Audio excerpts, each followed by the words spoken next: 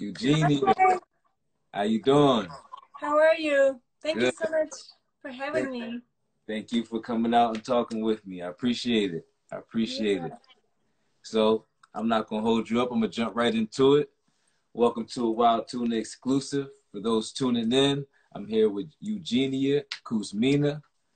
She's a superstar, model, actress, comedian, featured in a lot of films from Fury to films with Chuck Norris and a long list of things that we're going to get into.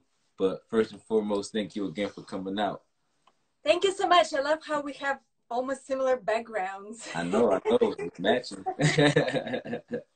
It looks good, looks good. So first thing first, so you're born in Russia.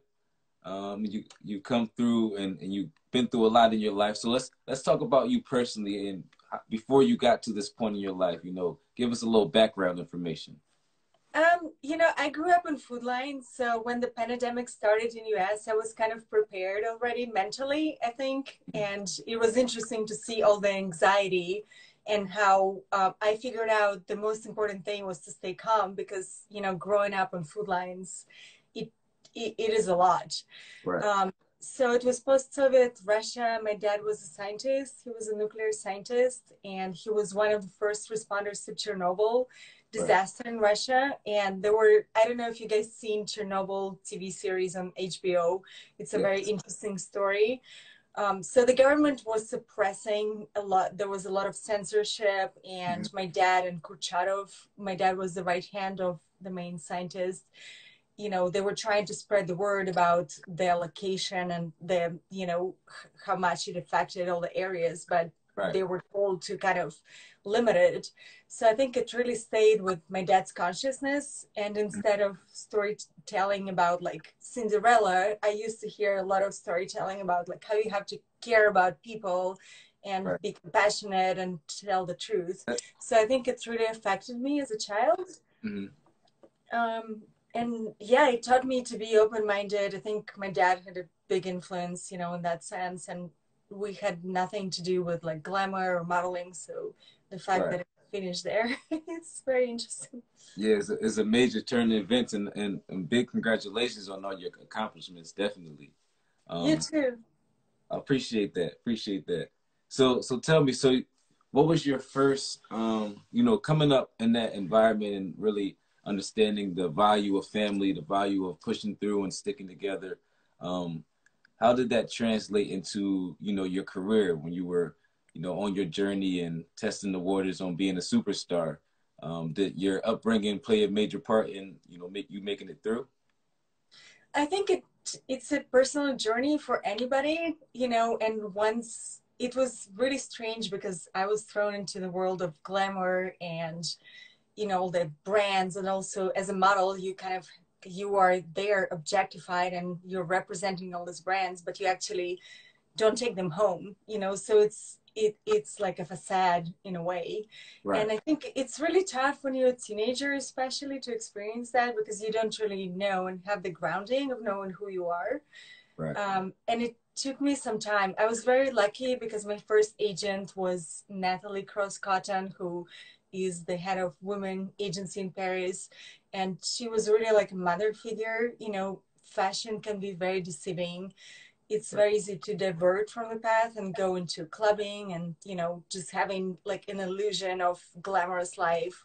right. There are always promoters who will call you, everything is for free, but you have to understand, they get something from that. They get something from like getting young models, to be in the club and Mhm. attracting promoters. So I think my main agent, my first agent, really educated me about that. Right, I'm not saying that I didn't go through a lot of struggle. Like I had anorexia when I first started modeling because I wanted to compare myself to other, models. There's always somebody, and also that's interesting because advertisement and so many messages teaches us to compare ourselves and be like other people, right. or strive for something. I think the most important thing is to strive to be your better self every day rather than compare yourself to anybody else. I think your role model or icon is yourself. Right. So it took me some time to learn. I had to go back home and kind of reevaluate my values and not base any time or values or energy on the superficial world.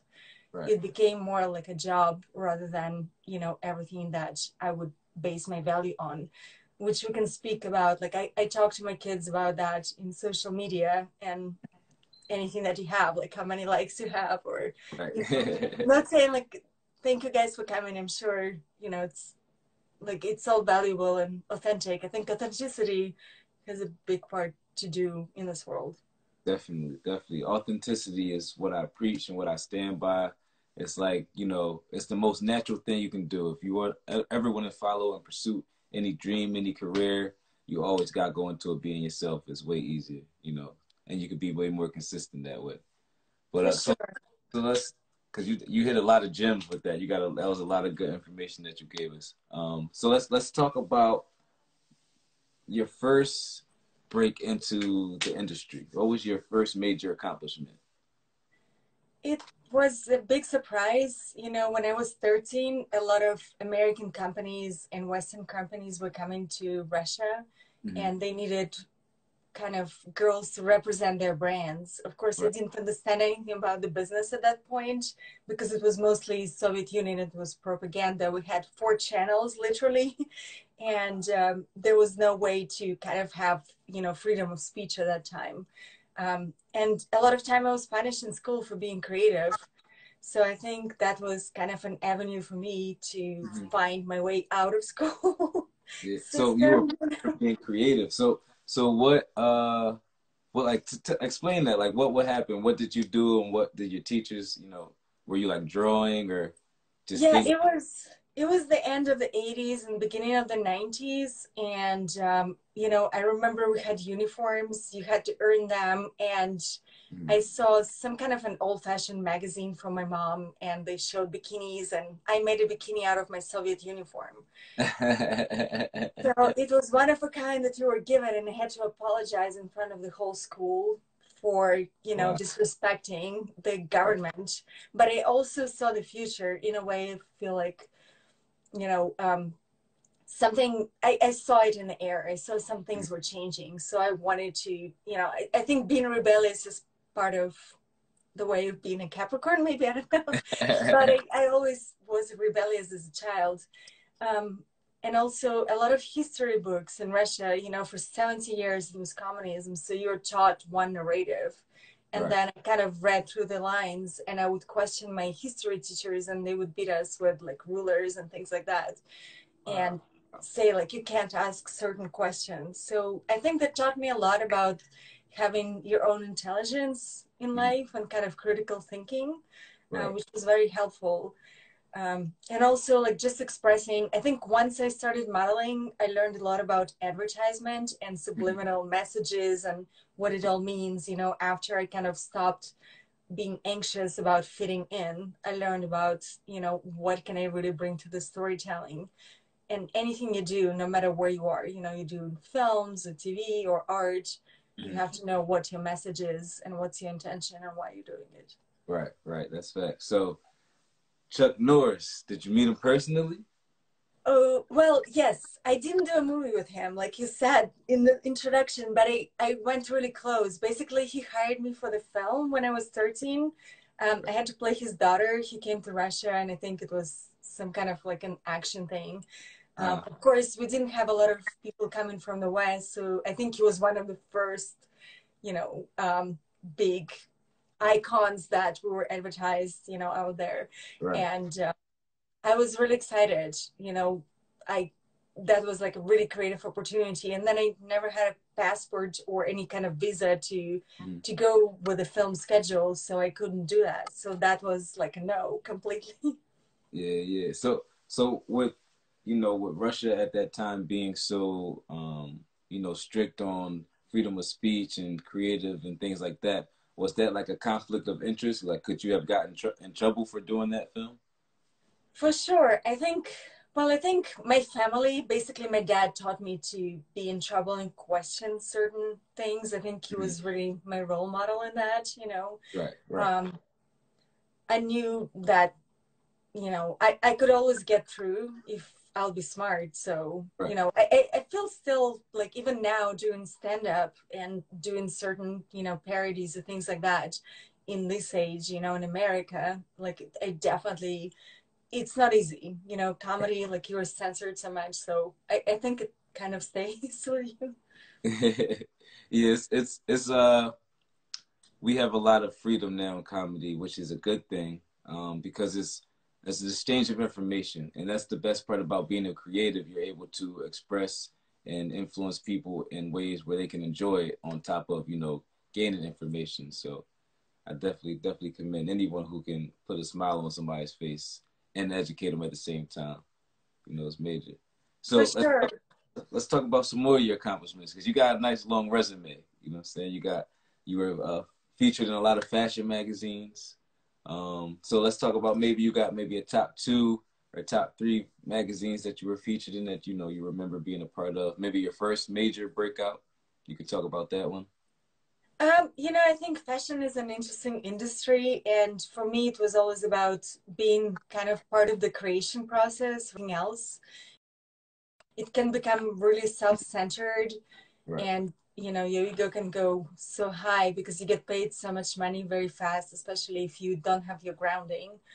But I was very Right. lucky after I survived my anorexia, and came back on the other side.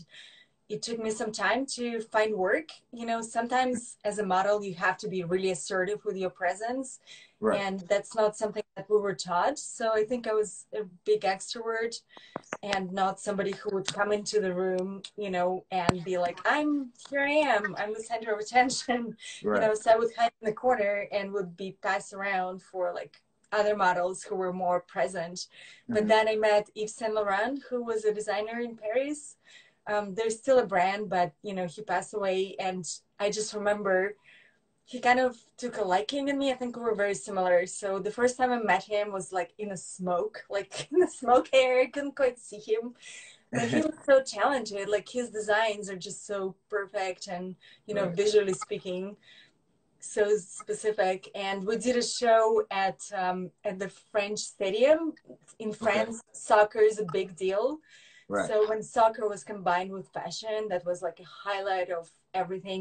Everybody was there, like Carlo Bruni and Claudia Schiffer and Naomi Campbell, who was a huge influence on me. She came to Russia a lot of times before that. Right. And that was a big break. And, after that, I kind of moved to New York after a few years because that's the center of the business for any fashion industry, Right. anybody. So, Right. yeah. So yeah, that's major. East Saint Laurent. That's pretty major. Um, and you had a long list of others, but that I could see why that was the number one right there. I can definitely see that. So let's talk about some of the influence that you had. Some, maybe your top three influencers.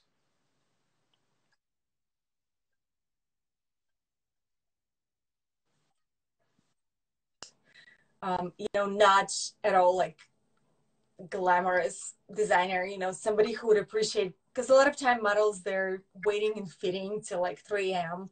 and they're sitting in Right. the corridor on the floor. It's not nothing that they present out in the glamorous fashion show.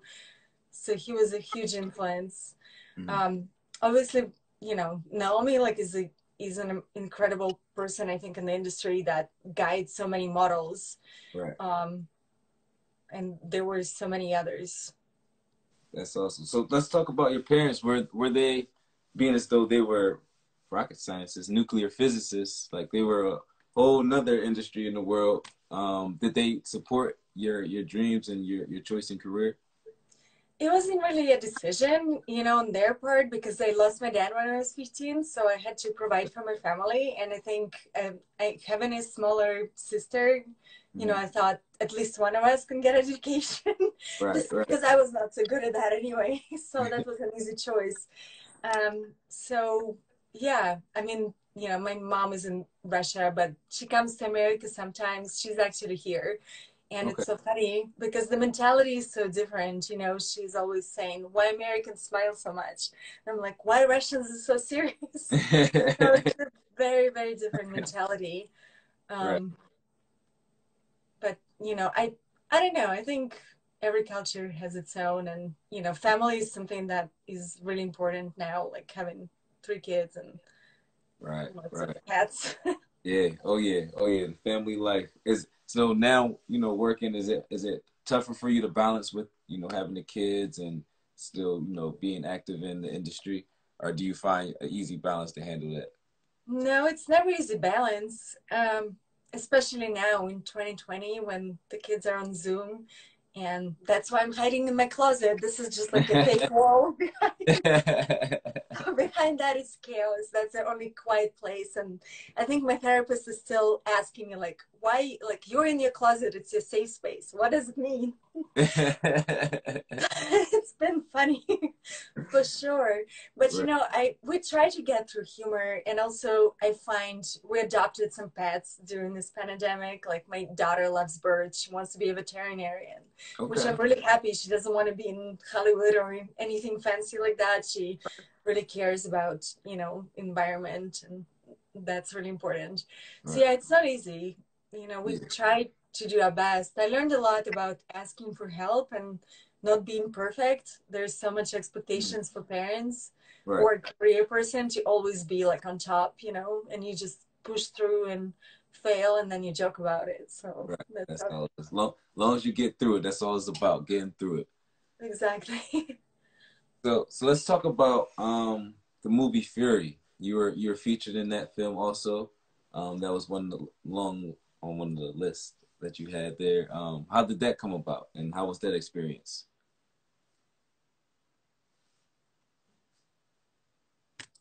Oh, did we freeze?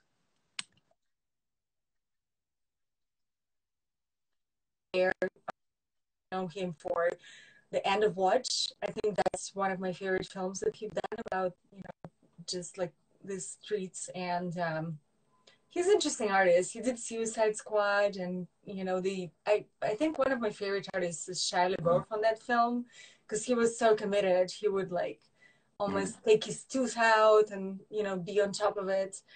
They shot in England, and it's about war, you know. But I think I always look to work with directors who portray some things and they go beyond that and make it very authentic, right, and they will bring all the artists to live in trenches for like 4 weeks, and then you kind of can really feel right. it. Yeah, yeah. You really gotta be dedicated when it comes to acting. You gotta fully indulge. So anyone who can do that successfully, I know this is not the easiest thing. And I know the process of making a movie it takes sometimes years, and you're shooting the same thing over and over again, and you do your own stunts. So For sure. let's let's talk about you doing your own stunts. That's major. Yeah, you know, it's really fun. I think it's important to be authentic, right? Like if you can Right. portray something. I'm really excited to work with Terran Tactical. They're working currently on you know, on Matrix, I think, and also John Wick. They're incredible. Because I think it's important. It's so easy to like pretend that you're Russian and you speak gibberish, right? You have to actually speak the language. I think it's so important to storytelling. Right. So they really teach you stunts. You guys can check him out. He's based in LA, but I think, you know, you can work with them like digitally as well now. Hmm. Um, so we worked on that for Spy City. There's a TV show that's coming out with Dominic Cooper that we did all about spies. And I had no idea that, like, this was my first one, that everything that's glass is made out of sugar. And if you break like any kind of glass bottle, it's basically sugar. But I think it was the first one for Dominic Cooper as well. He's like, I don't want to break your neck, you know, because it looks like a real glass. So it's interesting. It's definitely very different from martial arts. I worked with Sam Hargrave, who did Hunger Games, who has the film Extract on Netflix right now. It's one of the best action sequences you can see. I think in 2020, if you check it out, they shot in India, and one of the sequences just so well orchestrated. We shot a film called Game Changer, and you know, I practiced my stunts for a month, probably a little bit more. Um, and he did also Atomic Blonde, like all the sequences, if you guys seen on the stairs falling over. It's definitely more of a dance. You don't hit anybody, and you have to know how to be like camera left, camera right. So there's a lot of brain activity as well that's going like once you do it. And hopefully you won't kick anybody for real. Uh, Mhm. yeah, so currently planning to do a film with Bruce Willis, and planning to do the stunts. We started rehearsing, but it got postponed, I think, to January. Still waiting. You know, there's a few projects that they can't quite get insurance as of now, but very hopeful, you know, and keep practicing. Right. It's really fun. Yeah.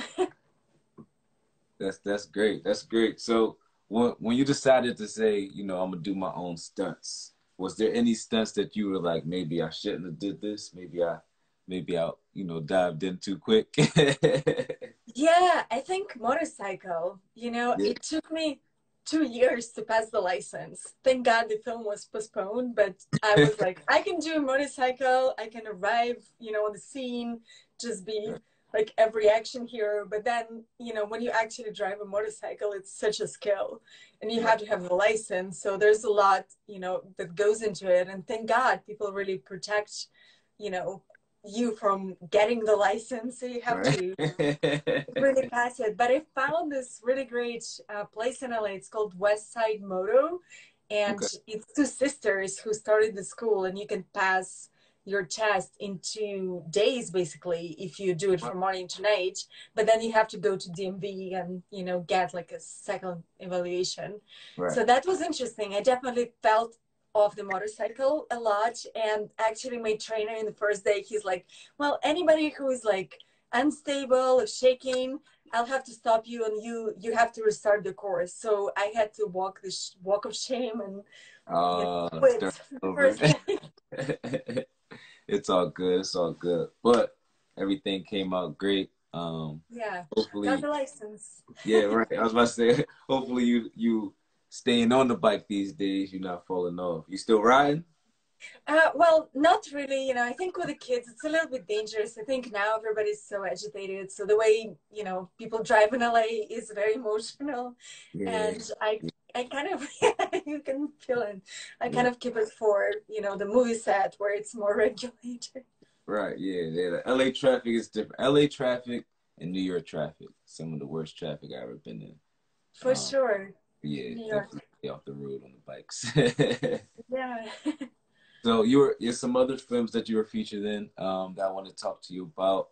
There's one that a lot of people have got. I've watched, given a lot of great report about, and that's Bad Moms. So let's talk to us about Bad Moms. How'd you get that situation rolling, and anything that crazy happened on the site or on the Yeah. set? You share, yeah. Well, basically, my pitch was to the director, I'm already a bad mom. You don't need to audition me. So that's how I got it. I didn't have to audition for it. Oh, you want Honestly, I sent them the picture of like us being covered in paint, and my kids were really young, and it was a mess. right? And, you know, since like a lot of times people want to work on set with somebody they worked before, somebody they can trust. So it's a very small circle Hmm. of people. And, you know, obviously it was interesting to go on that set. We didn't know what's going to happen because we didn't know a lot of people. Right. But it was also fantastic because a lot of people, a lot of girls were mothers and Hmm. they knew what it takes. So there was no, what I really loved, there was no arguments over trailers. You know, we were shooting in New Orleans, which is such an amazing city. I just really fell in love with that. You know, Yeah. the whole culture, the restaurant, the music, like the roots. Right. It was incredible just to explore that and be there. And also being part of that set, you know, I think the directors did a great job. They did a hangover before. So Hmm. they're obviously very skilled in comedy. Right. And you know, it was great. I think Mila Kunis, she just had a kid, and we had a lot of funny jokes. They called me, it was a really bad joke, really like, you know, kind of hard jokes, but they worked. I think it works. Sometimes you push the envelope. Right. Right. Yeah, there's nothing wrong with it. We like that over here in America, so keep it rolling. We appreciate your Dark work. humor. Definitely enjoying it. So give us the craziest thing that happened on any of your movie sets, or maybe some of your fashion shoots. Maybe a crazy story or something that went wild or went wrong. Give us a good one. There's so many crazy stories. I mean, I told the story before, so I'm not sure if you guys heard it, but basically I was fired from my first set, one of my first sets. So I got a job with Zac Efron on this film.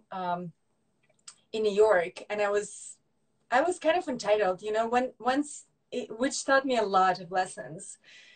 You know, once you get a certain recognition and things in one field, you think that like you have all the skills for the other fields. Right. You basically don't want to go down the grade and like start with an acting class and things like that. So I got this job, and like I'm really happy. They fly me to New York. I feel like usual, you know, they put me in this hotel.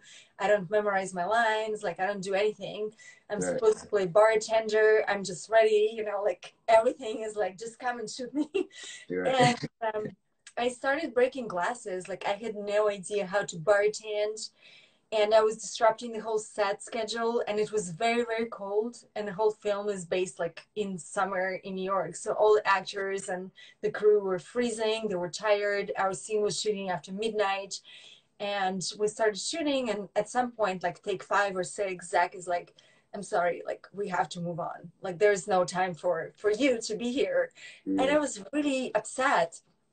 So it was the last day of the shoot for the film, and they had closing party afterwards, and I decided to show up on the closing party, and I'm like, I know how to bartend, so I'm gonna go behind the bar and start making drinks. Right. So I went to this fancy like club, you know, doing drinks for everybody in the crew, like just trying to prove them like we have to reshoot it and Right. put me back in the scene, only to be arrested by 2 bodyguards in front of Zac Efron and the director. Like literally, that was like the worst thing that can ever happen, to walk me out of the club and say I'm not allowed there because I didn't have a license to be a bartender. Oh wow. Okay. Yeah.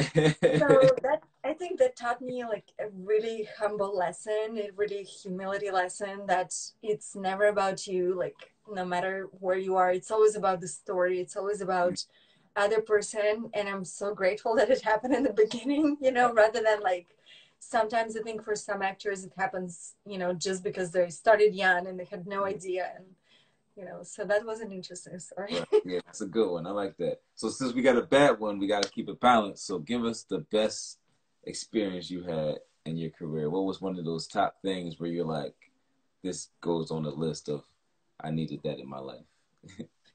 You know, I feel like that every day, to be honest with you. It's really hard to point one thing. I think every day I wake up and I'm so grateful. Talking about 2020, recently I did this commercial with this product. It's called Claire. And I was just grateful to be on set, to be honest, because after not being on set for such a long time, just being around humans and having interaction and connection, Right. it meant a lot. It doesn't matter what you do, but just being creative, being safe, obviously, but still having that life connection, it really means a lot. Right. Yeah, I have that too. It's like I miss concerts. I miss, you know, doing all the, you know, the outside stuff. Even just, you know, studio sessions. You know, I'm an engineer producer, so just having people, you know, coming in and out of the studio again is gonna be a nice, you know, a nice change of pace, because we know we need interaction with people. We need that. It helps the creatives grow. It helps us learn and experience. So hopefully, you know, we can get through this thing sooner than later. I'm pretty sure, you know, it will be definitely a renaissance, especially in music, because everybody's starving. So anything that you write right now, it will explode. I can feel it. We're doing a little bit of shows here and there with social distancing. You can get crowds, you know, like you use the music and you kind of thrive on that energy. Right. But we're trying the best. Right. Well, keep striving, keep pushing. I'm a big fan. You got me. I'm a You supporter. too. Anything you guys need, just let us know. You know, we'll hold it down on this side for you guys. So anything else, you know, you want to share with the people, you know, want to leave them with some words of encouragement and let them know where they can find you and your work? Well, I can see a few friends here. So thank you guys. I'm so happy to see you. And so thank you for your time. I think time is value. Right. It's everything, you know, and I hope that you take care of your family, and hope we all can stay creative and, you know, like keep creating every day and be grateful for that. Right. Definitely. So stay creative, stay close to family, you know, push love, stay positive. And I appreciate you, Eugenia, for coming out on a Wilde Tuna exclusive. So we'll definitely be in touch.